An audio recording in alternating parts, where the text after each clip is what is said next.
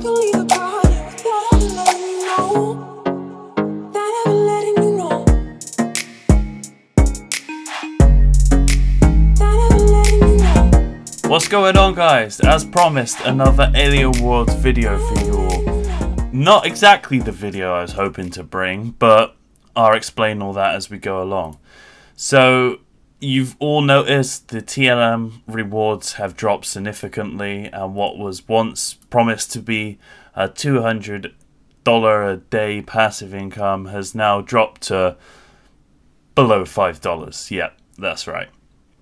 But all is not lost. We do have the Binance Planet coming out soon. The Thunderdome will come out soon. And I feel like there is still money to be made with TLM and mining and also farming NFTs. So we did start to play around with a little bit of land optimization and tool optimization, but then we had other commitments that got in the way. Just more profitable projects that we were working on, higher passive income on our planet, and trying to complete those COG staking windows as well. But just a little breakdown. Yesterday morning I sold all of my TLM. So I've raised 22.2 TLM over the past 24 hours. So that's not playing continuously for 24 hours. And I'm not very good at clicking it every 43 minutes. So guys, I think my average TLM per hour at the moment with the current setup and land that I am on is probably about 1.5 an hour. So it is nowhere near what it was a couple of weeks ago. I think a lot of this is down to there's a lot more people on it. A lot less people are staking on planets now, and they're selling on exchanges. And I just think that the inflated price on Binance kind of broke the game a little bit, because everyone thought they'd jump on board, and we too did think that it was too good to be true, but also there would be a higher passive income than what there currently is. So I think that's probably about 12 hours is taken to get to about 22 TLM, and its current rate of 28 cents, it is up 27% actually. It did have a little bit of a pump.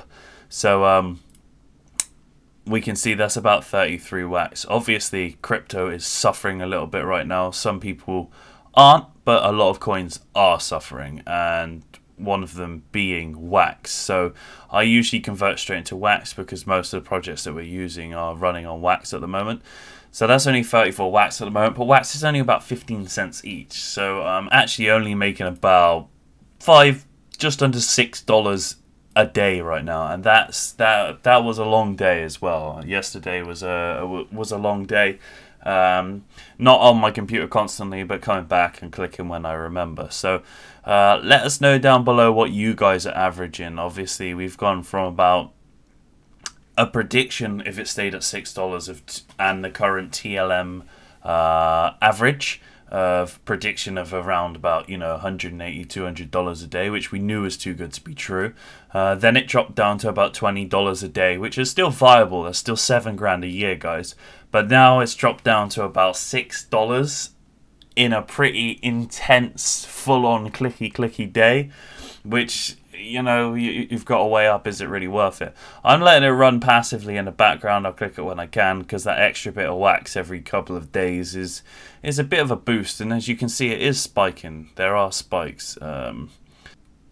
If it does come back up to here, then we're in a better position. So now the COG staking window's closed, and I don't need to sort of top up my wax every day. I'm probably just going to let this build up now till the Binance Planet comes out, and then I'm going to stake it all on there. We will bring out a video of more information when we know more about the Binance Planet or the Thunderdome, and they're both, I think, going to be quite lucrative towards TLM and NFTs as well, guys. So make sure that you don't give up on Alien Worlds just yet. I think it does have legs. Just looking over the tool prices now. So basic explosive, if you guys remember, it shot up in price, and now it's come right back down. And again, a lot of people invested, and it didn't really pay out as they were expecting. So you can see that price has actually dropped back down to $37 now, just like all the other tools have dropped right back down. So, okay, right now it's probably not a viable passive income, but they must be looking to correct that. They're working on the Binance Planet, they're working on Thunderdome, so they want to reward all of the players for using their platform. And obviously, right now it's not extremely appealing incentive-wise. Okay, yeah, you might be able to get a decent NFT if you've got a nice NFT build, and then maybe that's worth selling on the market. But for mining TLM, it's not extremely viable right now. But prices have come down. Binance Planet is coming out. Thunderdome is coming out. There is still quite a high number of players. So yeah, I don't think it's worth giving up on it just yet. It's still a long-term viable option as a decent passive income.